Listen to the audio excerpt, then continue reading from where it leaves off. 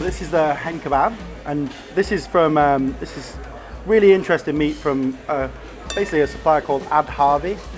It's a resource that's like massively underused in the UK, and as you can see, we can make it into this really tasty dish. So it's an ingredient that we should really be focusing on and highlighting.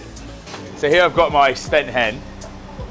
So as you can see, just by looking at it, it's quite a scrawny looking bird. So it's called a spent hen, but I mean, it's probably the more correct terminology is probably more egg-laying chicken. They're about 2 years old, you know, whereas your normal chicken in a supermarket could be anywhere about 6 weeks old. It's been used in the egg-laying industry. A lot of these underused meats are used in like dog food, cat food, into tinned pies and stuff like that. Very hard to cook. We've tried it many different ways. Confit in the legs, confit in this, make it into a sausage. So the best sort of thing we found so far is this kebab mix, because it's ground down, and we find that the yogurt and the spice mix actually really tenderises the meat a little bit. I'll just show you quickly how we're going to prep this chicken. It's the same as a normal chicken, so just going to take, these come with the heads and the necks on. Obviously it's all super usable. This is pretty much, we're just going to use all this to make our chicken stock, which goes on one of our other dishes. So we do a lovely halibut dish with a chicken sauce. Next up, I'm just going to take the wings off. And then for the kebab, it's really, really simple. We're just actually going to mince pretty much the whole bird. So now my wings have come off, I'm going to take the legs off. So just going to go round the top of the breast. We then snap the thigh bone out, round the oyster of the chicken, which is that little pocket of meat on the bottom of the carcass. I'm just going to take the leg off like so. Same on the other side, through the skin, and then you're left with what you call the crown. The tip of your knife is just going to go either side of that wishbone, through the bottom on the other side, and then it just bends back like so.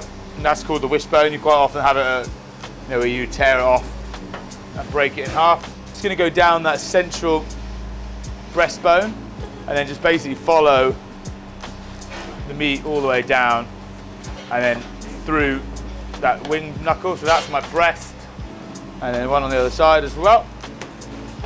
So then the rest of that carcass again is just going to be used for the stocks.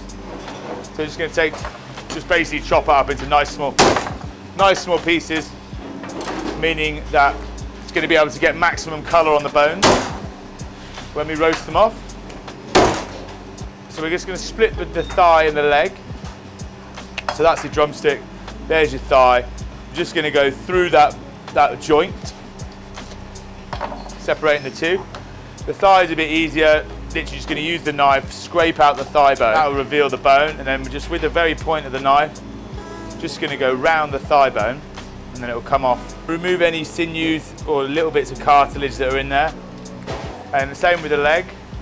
Again, just going to use the knife, go down to the bone, and then just go round the bone, just using the very tip of the knife. How long has it been now? 2 or 3 months? Well, we got them on and off, didn't we? Like we got them for ages, gave up, got them again. Spent hen exists in our food system. It's used in like budget foods. It's used on like tandoori meat, on like cheap barbecue pizzas or whatever you want. It's used in Iceland. My favourite. It's not one of those things that's not like new. It's not a new thing to the system. But trying to shine a light on it and spotlight it. The best way we found is just to mince it. It makes the flavour, makes the texture more palatable, but also you taste a lot more. And we're just going to mince down the chicken.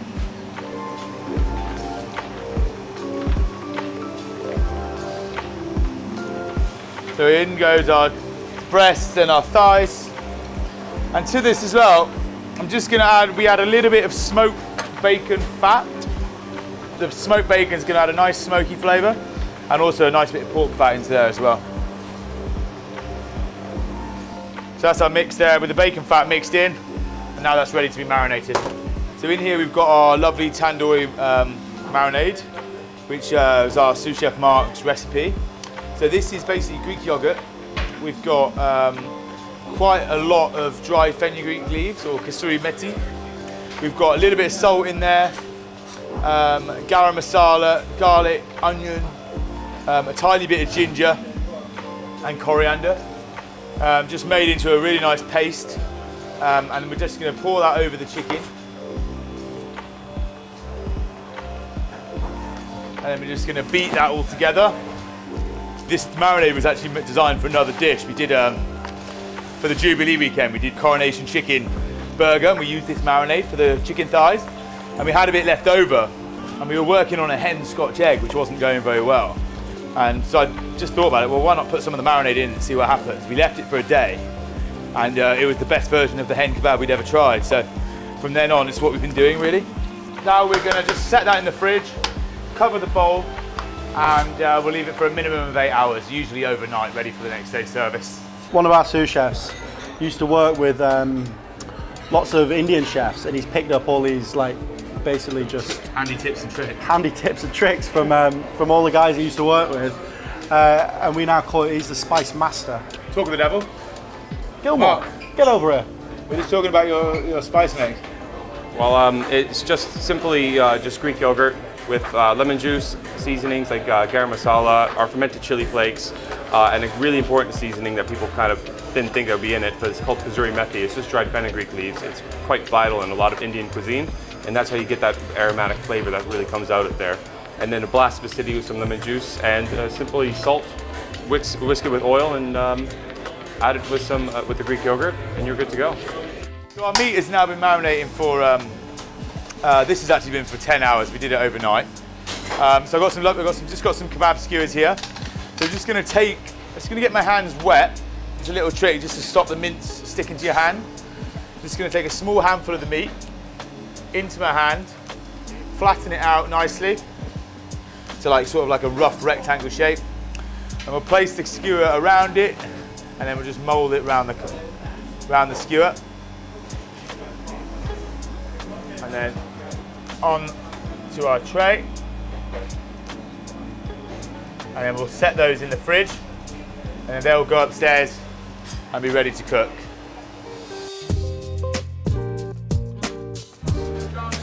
So now we've got this hen kebab. So what we're going to do is we're just going to cook it on the grill over charcoal to give it a really good charred flavour. They're quite delicate.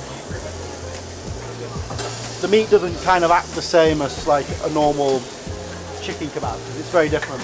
What we're looking for is just to give a really nice colour but not over caramelise it, so you've burned those spices that are running through the mix. Probably going to take about 8 to 9 minutes, which is going to have like an internal temperature of about 72 degrees. Start it off on here to get the flavour, and then we can continue the rest of the cooking process in the oven.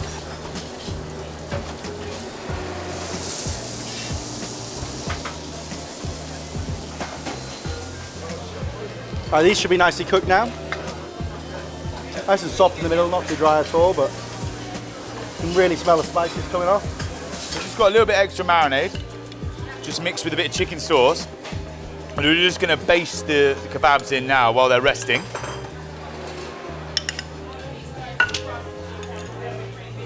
Now to plate up, I've got a beautiful salad here of shaved raw white onion, picked coriander and picked dill. Just going to season that with a bit of salt, a little bit of pepper, tiny little dash of English rapeseed oil. Going to give that a beautiful little toss. Let the onions soften ever so slightly. Buttermilk.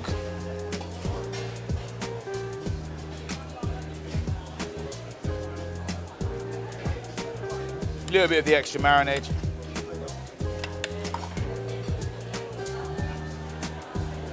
And we've got this beautiful little fresh salad. It's going to add a really nice bit of texture. Just going to dress it on top of the kebab. With a little bit of mint gel. A few little dots of our sauce.